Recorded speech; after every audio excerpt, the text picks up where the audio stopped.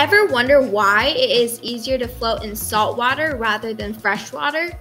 We will be answering that question using an egg in this video. Now, does an egg sink or float? Perhaps the answer depends on the liquid that it is in. You may be surprised by the results. For this experiment, you will need 2 clear cups, warm tap water, salt, and 2 eggs. Start off by pouring water into both of the cups.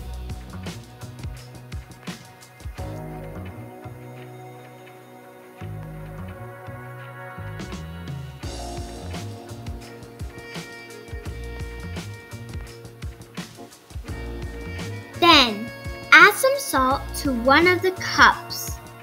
Start off by putting little by little and check to see whether the egg floats by placing it into the cup.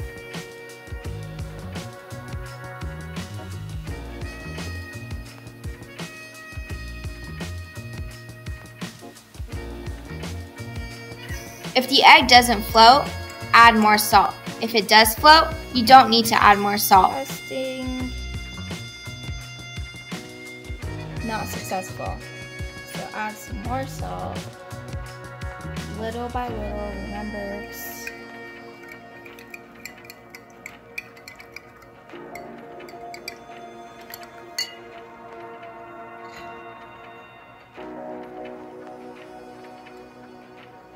Whoa, look at that. Now we are done adding the salt. Why does the egg float in the water? An egg is more dense than water, so it sinks. However, when enough salt is added to the water, the solution becomes more dense and the egg floats in the water. We can apply this experiment to real life. The mark, called the Plimsoll line, shows the safe level for a fully loaded ship in various types of water. Ships can float at different levels depending on the temperature of the water, weight of the cargo, and how salty the water is. It floats lower in warm or fresh water when compared to salty or cold water. In our experiment, it was the egg, but in real life, it was a ship. If you liked this video, please like, share, and subscribe!